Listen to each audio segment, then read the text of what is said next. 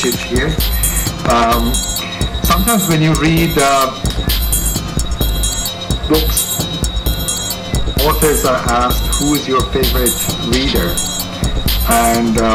I think in the spirit of that question, tonight's lecture is really something that I feel it's, if I may be selfish enough to say it, is kind of for me.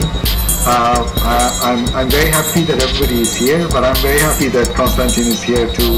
give the talk. I'm looking forward to the presentation. I think all of you are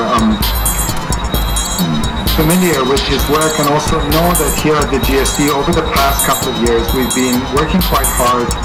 to really try and understand as a school how we can engage more with the whole phenomenon of design more broadly, and specifically industrial design. We often say that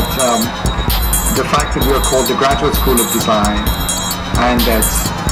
last year we celebrated the 75th anniversary of the Graduate School of Design,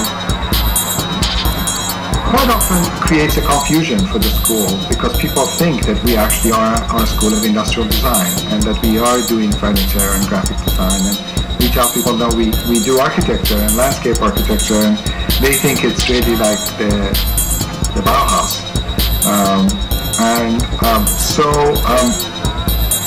Somehow we are very keen on this question of design and what is its role, because you also know that the word design has now become more prevalent beyond industrial design in some ways in fields such as organizational structures or business, and the link between what is called design thinking and the type of work that gets done here in the school. So I think the very word is now suggesting other possibilities. On the one hand, going to sort of architecture, landscape architecture, urban planning, urban design, and on the other, really also connecting to industrial design and now going to a field as a sort of mode of thought, as a way of thinking. So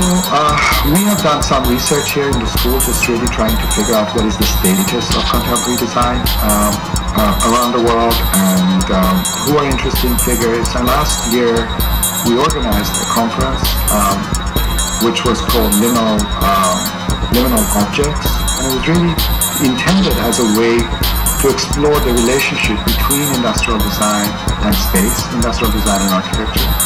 Not just pure industrial design in terms of the object, but really this condition of relationality between objects and spaces. It was very fruitful for us to open up that discussion. Tonight's lecture really for us is a continuation of that conversation, in the sense going from a conference, from a session where there are many people, to now, this week we have actually two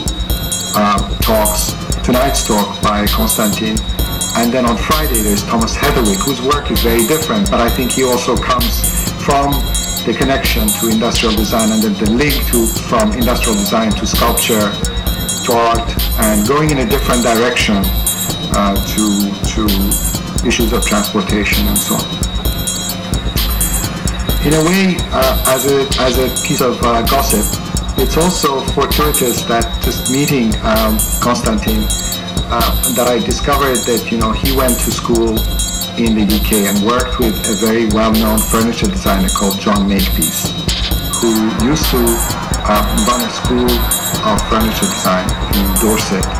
in England, and he operated out of a place called Parnham, but actually built a very big setup where he